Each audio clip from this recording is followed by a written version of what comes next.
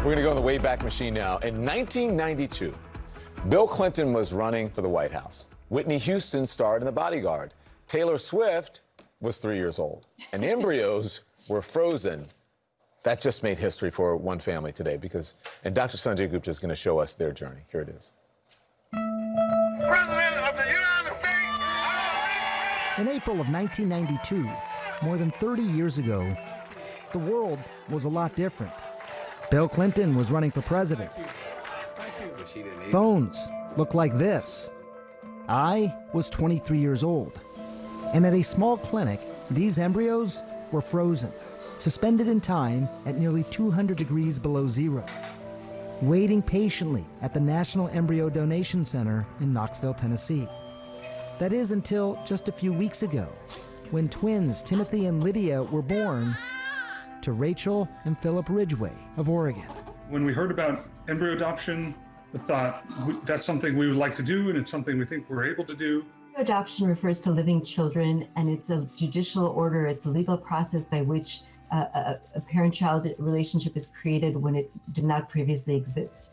Dr. Sigal Klipstein is a fertility specialist in Chicago and chairs the American Society of Reproductive Medicine's Ethics Committee. She was not involved in the Ridgway's case. Embryo donation is a medical procedure. It's a way by which we take embryos from one couple or individual and then transfer them into another individual in order to build families. Freezing embryos is not a new technique. In fact, the first baby born from a frozen embryo was back in 1984. But at a time when medical science has pushed the boundaries of life earlier and earlier, a new question has arisen. How late is too late? Going into this process, we wanted to choose children that, in our eyes, were the most unwanted, the most needy, the ones in a lot of ways that have been overlooked. Intentionally or not, the Ridgways have set a record. After 29 years and 10 months, the donated embryos are believed to be the oldest embryos ever to result in a live birth. We weren't looking to get the oldest embryos that have been frozen the longest in the world. We just wanted the ones that have been waiting at the NEDC the longest. NEDC is a faith-based center. The center says they have now facilitated more than 1,200 births through donated embryos. And according to the Society of Assisted Reproductive Medicine, the number of donated embryos has steadily climbed from about 1,000 a year in 2013 to about 2,100 in 2020, of which around 40% result in a live birth. Dr. Gordon hands me my picture and I see the three of them, and then he said, multiples, can cause problems in pregnancy. And so he goes, so at this point, I would recommend just transferring two.